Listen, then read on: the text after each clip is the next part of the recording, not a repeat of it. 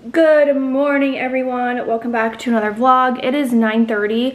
I'm starting this vlog a little bit later than usual because I edited a vlog this morning already because I really needed to get one out. It's been so hard to balance vlogging and school. It's just been so horrible, and I know I mention it in every video. I just want you guys to know that this is not going to be my regular routine. Once the baby comes, I will be uploading more. It's just that I literally have school until the baby comes, so when it comes to nesting, keeping active, my OBGYN appointments, and doing school, it's very hard for me to keep up with, and I am trying my absolute hardest to make sure that I am. That being said, if you guys do miss me, I am over on TikTok, Instagram, Patreon. Patreon sees me about 4 times a week, so if that's something that you're interested in, go check it out. For $5, you get over 250 videos, plus you get 2 lives a week. Sometimes I go shopping with you guys, sometimes I go to Costco, sometimes I'm at home, sometimes I'm cooking, and it is so much fun. And honestly, Patreon is what keeps this channel going. So if it wasn't for Patreon, this channel would be bye-bye because I would need to go get a job. So if you guys want to check out Patreon, you definitely should. All right, I already had my coffee.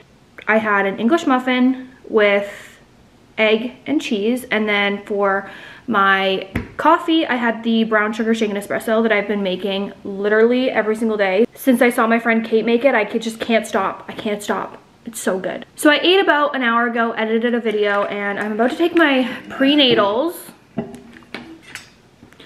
I am officially 26.5 weeks pregnant. I will be 27 weeks in 2 days. So 26 weeks and 5 days pregnant today. I feel like the second trimester is so long. Does anyone else feel like that?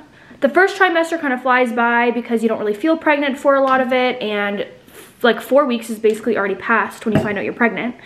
And then the third trimester is like, it flies by because you're like prepping for baby, and then you usually have the baby before 40 weeks. So it just feels like it's so fast. The second trimester feels like a drag. Anyways, the prenatals I'm taking, which I've talked about before on like Instagram and so many other things, is the Ritual vitamin. As you guys know, I have the MTHFR gene, so finding a prenatal that had folate and not folic acid was so difficult, and then also finding one with clean ingredients that tasted good and that I could stomach was really hard. So when Ritual reached out to me and wanted to work, I was like, this is perfect, because I already talked about Ritual, and 2, I already have a bottle. This is like my 8th bottle of Ritual. I've been taking it since before I even found out I was pregnant. I have the citrus enhanced one, which helps me stomach it so much more, especially in the first trimester, when like I remember my old prenatals used to make me gag when I put it on my tongue in the first trimester especially. But with these, because they're enhanced with citrus, they also have mint, which I've had before, but I prefer the citrus. They make it so much easier, and these are gluten-free, and you guys know I am gluten-free in my house. It's just 2 capsules. And I don't have to worry about taking it with food because it's like so easy on your stomach. They're designed to release in your small intestine instead of your stomach, which is better for absorption. And everything in here is traceable. Every single ingredient is traceable. I also trust Ritual because the CEO of the company was actually a pregnant woman who was trying to find a prenatal that she trusted, and she knew that was safe, and she couldn't find one, so she developed her own. That is totally something I would do if I wasn't lazy. So yes, Ritual wanted to work together, but at the same time, this is like the perfect collaboration ever because I already take Ritual. If you guys follow me on Patreon or on Instagram, you know that I've already been taking Ritual. I've been taking it for so long now. And one of the main reasons why I took it is because there was folate. Another reason why I love it is they offer subscriptions, so you don't have to remember to order it when you're almost out. It literally shows up at your doorstep, which is so much easier. Pregnancy brain is real, and forgetting things is real. So because Ritual is so awesome, they are offering you guys 25% off using my link. And if you don't like it within the first 30 days, the order is on them. But I promise you, you won't have that issue because I absolutely love it. If you guys are interested in Ritual, click the link down below. All right, guys, so for today, we have a couple plans. We have 1, cooking a chicken. 2, doing school. 3, going live. 4, washing and putting away baby clothes. And 5, trying to survive. Also, can we be real about the Stanley Cup for a minute? I have a couple things I want to say. One, I don't love the Stanley Cup. I feel like the Stanley Cup is a huge trend that really isn't worth it. I don't love it. I don't like that it spills all the time. I don't like that, yes, you could fit it in a cup holder, but if me and Josh are going somewhere, we can't put both of them in the cup holder because this is too thick and they end up banging into each other and they don't sit in the cup holder. And I don't find that it keeps my water as cold as like some of my other cups. Will I ever buy another Stanley again? No. Did I buy it to be on the trend? Yes. How often do you guys wash your Stanley? I know you're supposed to like take apart the stuff and whatever. I probably do it once every 2 weeks, maybe. That's on like a productive good month if I'm doing it twice a month. If you guys say you wash this every day, you're a liar. So don't. I've not made the bed yet. That's why there's pillows on the floor. But what's wrong? I just scared him by grabbing this. What's wrong, buddy? I got this Nuna leaf off of Facebook Marketplace when I was pregnant with Luca. Now I just put all of these, I actually washed these and hang dried them. So I did that last night and now they're all dry. So we're gonna assemble it. What do you guys think? I wish I had like an electric one, but I'm so cheap. Obviously, I think this goes on first. I assume I just literally slide it over. Kappa, this is not for you. Kappa, you're gonna break it. You're too fat. Okay, wait, now I'm confused. Did I do this? Was it really this easy this whole time? Kappa, you can't sit in here, buddy. Just give me a second. Then you can try it out. Okay, I think I got it. And then we put this in here. I feel like that's right. Right? Is that right? Okay, Kappa, you can try it. And then there's a thing here. I think this is to stop it. Yeah, and then this is to, you just do this and then it keeps going. Kappa, you want to try it? All right, guys, I am now finally going through my box of IVF medication. Yes, that is a huge Costco box of bananas filled with needles, and this whole thing is filled with needles. This whole thing is filled with needles. These are more needles. Yeah, I have a lot. I am gonna go through this. I want to keep stuff for memories, but I don't need like I have so many pills. I don't know what to do. So we're gonna go through this. All of this. So I was debating on whether to keep all of this. Like, there's so many needles in there. There's probably over like 100 and something needles for memories, but I'm like, that's kind of gross. And I've literally documented everything, so I feel like I need to let it go. I feel like there's no point. I'm a huge advocate for like getting rid of stuff. I do not like hoarding stuff, so I'm just gonna get rid of it. There's no point in keeping it, so we're gonna go bring this to the pharmacy to properly dispose, and then I have some like extra expired stuff in there. All right, so the window's open because I'm airing it out in here. So yesterday night I washed so this is the mattress. The mattress came with this, which I'm assuming is like a protector, but I didn't know that, so I purchased a separate protector. So we're just gonna like, I don't know. I don't know if I can put both on. I have no idea, but I did wash it, so maybe I will sell it or something. I don't know. Anyways, this is a mattress protector, I'm pretty sure. So yeah, I don't know. I feel like this needed to be washed, so we're gonna go ahead and put this on.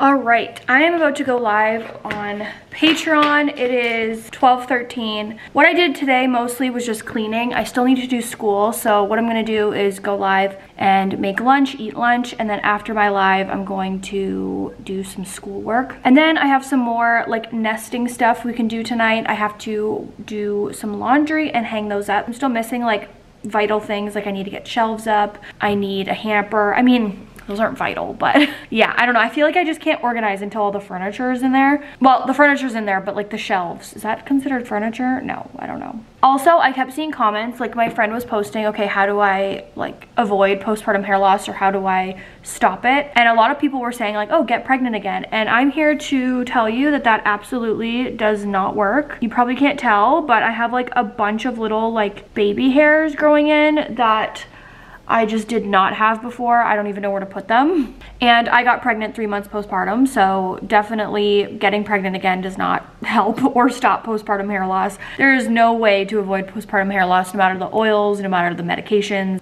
It's gonna happen. So anyways, I'm gonna go live on Patreon and make lunch. I have no idea what I want for lunch. Literally zero clue. Is that called being in denial? No. For lunch today, we have like a snack plate. I already ate like half of it, but we have like cheese. This is a smoked cheese from some cheese place here. I don't know. It's actually called the cheese place. Yeah, cheese barley. Pickled beets, my favorite. Sugar snap peas. Pepperoncini. Pepper. Olives. Nuts. And tomato. I just started. I'm trying to pace myself today. Well, it's actually like 3:30, but I'm making a whole roast chicken, and that takes like, it's a pretty big chicken, so it's probably gonna take like an hour and 15 minutes in the oven, plus another like 10 to 15 minutes to cool down before slicing. So I need to start cooking now because we eat pretty early. We eat at like 5 something, sometimes 6. We don't really eat that late because we're in bed and asleep by like 9 or 10. I fall asleep probably before 10:30 or at least max before 11 every single night because we get up pretty early. So we're gonna make a little rub. We're gonna do poultry seasoning, parsley, paprika, garlic, not garlic salt, garlic powder, and I could do sage, but there's already sage in there. No sage. And onion powder. I love the taste of poultry seasoning because it reminds me of like, I don't know, it just smells like Thanksgiving. Oh, so I use a lot of poultry seasoning. I also usually use fresh garlic, fresh parsley, and lemon, but Josh does not like lemon and stuff. I love lemon, like lemon chicken, lemon everything, lemon loaf. Josh doesn't like lemon, so he asked me to make it without lemon today. And usually he likes everything I make. He still likes it, like he eats it every time he goes back for seconds, but he just prefers without lemon. So I'm gonna try making it without lemon. All right, I'm gonna be touching raw chicken, so I am just gonna do this one take because I'm not gonna be able to touch my camera until I turn it off. Yes, I'm using my bare hands. It's really hard to use gloves when you need to get inside of the chicken. I will wash my hands, don't worry. I've never given us food poisoning yet.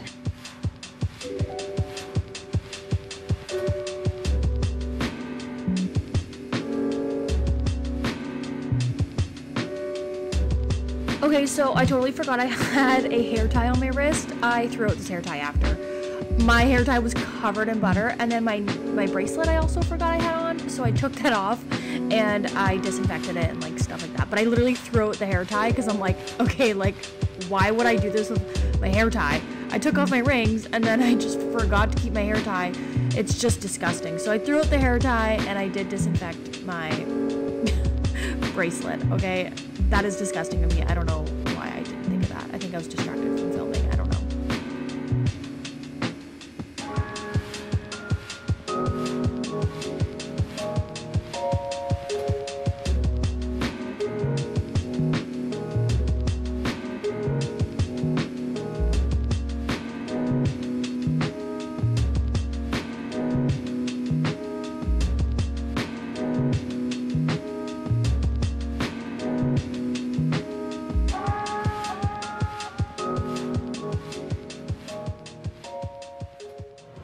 All right, this is the finishing product. It looks actually really disgusting.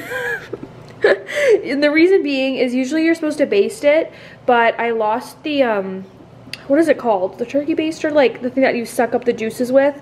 I lost it and I couldn't get the juices under there without moving the whole chicken, so it kind of burnt a little bit. I don't have to justify it because I know I'm a good cook, so I don't have to justify it, but it's gonna taste good. It's gonna taste good.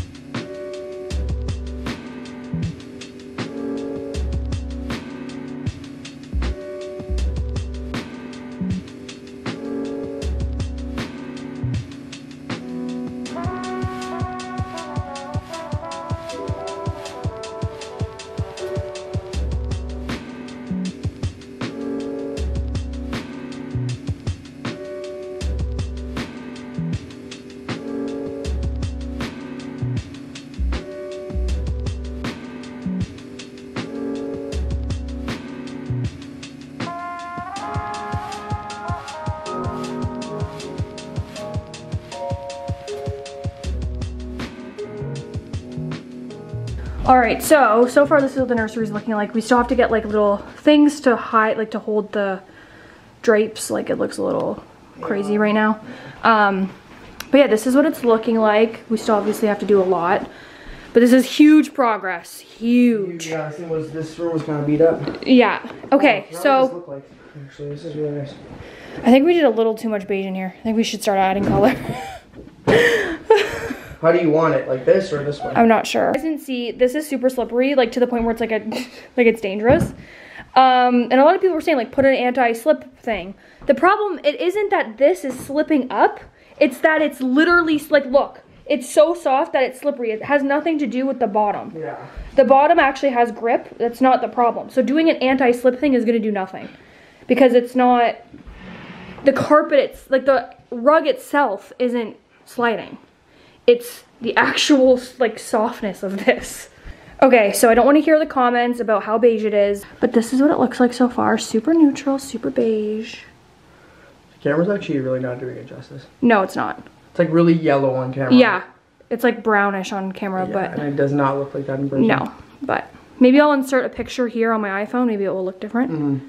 I don't know if this is going to be in the same vlog, probably because it's all about nursery stuff, but I am here to show you guys a little haul that I did for baby girl. So as I was putting away her stuff in this dresser, I realized I have no clothes.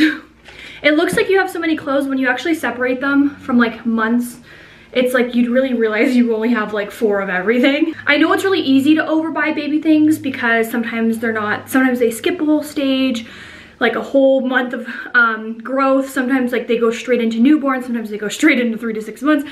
Sometimes your baby's in preemie clothes when they're not a preemie. I know it can be a broad spectrum. So I would like to say that I want to be that mom that buys as my baby needs it, but I'm not. I'm excited. I've been waiting 5 years to buy baby clothes. So yes, I know I'm probably overbuying, but I don't have many clothes on my registry actually. And I have like all age ranges. I noticed I don't have a lot of like newborn stuff and I don't have a lot of 0 to 3. I felt like specifically sleepers. I have 3, I think newborn sleepers. I have 3 newborn sleepers with a zipper and it's been very hard for me to actually find some in my thrifting stores.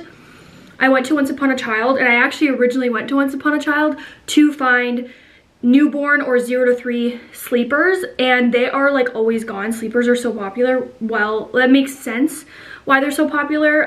They're an easy outfit, they go through them a lot, and they're zippers, so I understand, but I ended up going for that and now I am spending way more money.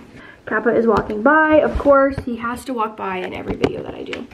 So I'm going to show you guys what I got. I also noticed I just really don't have any, like I said, 0, like newborn to 3 months. I really don't have much. A lot of the stuff that I ended up getting was 3 to 6, 6 to 9. I felt like that was really easy to find. So I purchased a lot. I didn't get many sleepers because I can't find any. So I might actually need to buy brand new ones, which I'm trying to avoid. Kappa is sniffing the camera. So I spent $66 and I'm just going to do it really fast, just because I feel like it can get really repetitive. Most of these are newborn. I'm not gonna like show you the size or price on every item because it would take forever. Yeah, this is all of the items so far. I felt like there were so many cute things, and she will be a summer baby. She will be born literally at the end of May. And it's March right now and it's already right now it's 71 degrees outside. And it's March, so March 3rd. That is pretty fast. So she's probably gonna be hot. My biggest thing is like knowing what size she's gonna be, because she can come out small, she can come out bigger. Sizes might not even fit her, but they're all thrifted and they're all like dollars. Like this is $4. I mean, that's kind of a lot, but they're all so cheap that for me, it's like I'm just gonna give them back to Once Upon a Child if she doesn't use them. And I'm sure I'll have friends that are gonna need clothes. So cute. Yeah, my biggest problem right now is finding sleepers, which I know they spend majority of their time in. So these are the only sleepers I found, and they weren't even for newborn. I found one that was for 6 to 9, which I feel like is so easy to find, 6 to 9 sleepers. And then I have this one, which is like the one with the open bottom, which I love because it's so easy to do diaper changes and they can grow into it. Like, this is kind of like, it's not like a one size fits all, but it's like she can use this for a long time. And that's the only other one I found. I found no other ones. And obviously she's not going to use this as a newborn. It's huge and it would be like a hazard. So I don't know. That's like for her when she's like 1. So I got a bunch of like onesies for the daytime, but I just could not find many sleepers. So I think I'm gonna have to order some, which I've been trying to make a conscious effort this pregnancy not to buy a single outfit that's brand new, which I haven't. They've all been thrifted or given to me or whatever. So I'm really trying not to, but I think it's gonna be unavoidable at this point. That is what I got for 66 bucks. I did spend a little bit more than I wanted to. I usually only go on their sales, but I just felt like celebrating my pregnancy today. And whenever I feel like that, I don't wanna stop it because I don't get those days very often where I'm excited. Most of my days are filled with fear. So I decided to celebrate. So yeah, that's my little clothing haul.